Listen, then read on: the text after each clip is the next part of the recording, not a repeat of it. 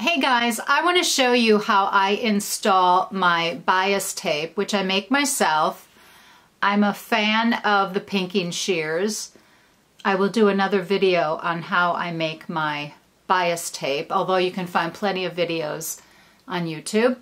But so here's what I'm working with, and I do not iron fold it. I just leave it as is. So there's no folding involved. I know there are tools for running your bias tape through and ironing it. I do not use those either. I'm sure they're fabulous. I'm too lazy to do that. So I'm going to show you how I install my bias tape on a garment. I just tape that in place and I just go around the armhole and I stitch.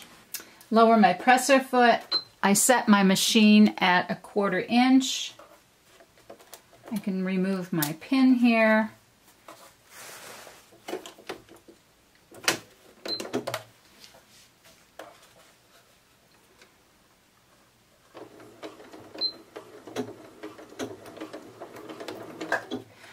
I back stitch.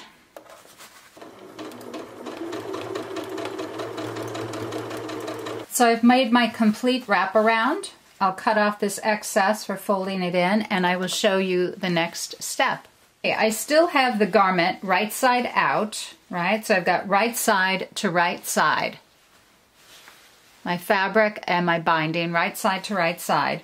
So I look at the inside of the armhole and I just, now you can press this, you can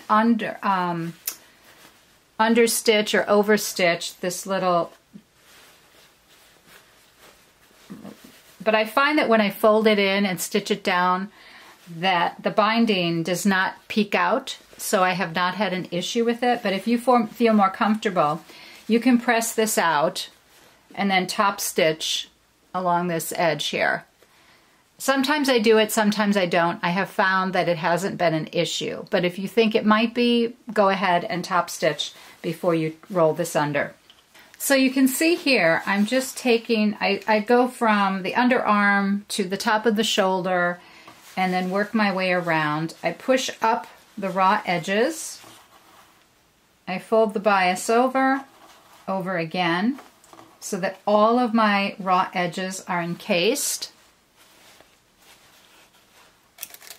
I will pin this around and then I'm going to press it just so that I have a nice clean line for stitching and make sure that everything is tucked in properly. So you can see that I pinned everything. I pressed it in place. Okay, so you can see it's nicely pressed. You can take your pins out now if you want.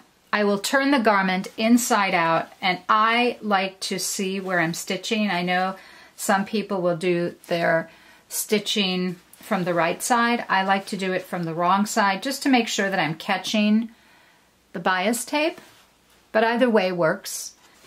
I will back stitch. Just to reiterate, so I press this out. I can remove some of my pins. You can either remove them all as you go or take them all out because I've pressed this down and so it should stay in place.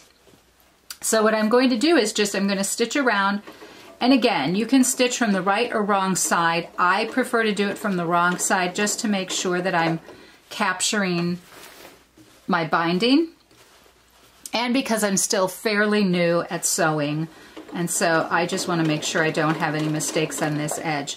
And I go as close to the edge as possible. Excuse me.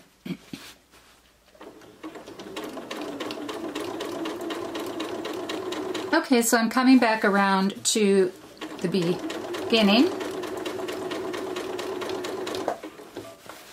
I want to make sure I don't get any wrinkles under there.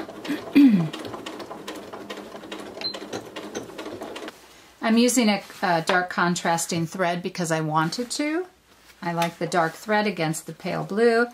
But so that is my bias tape, and I didn't have to use any kind of tool, or I didn't press the, I didn't press the bias tape.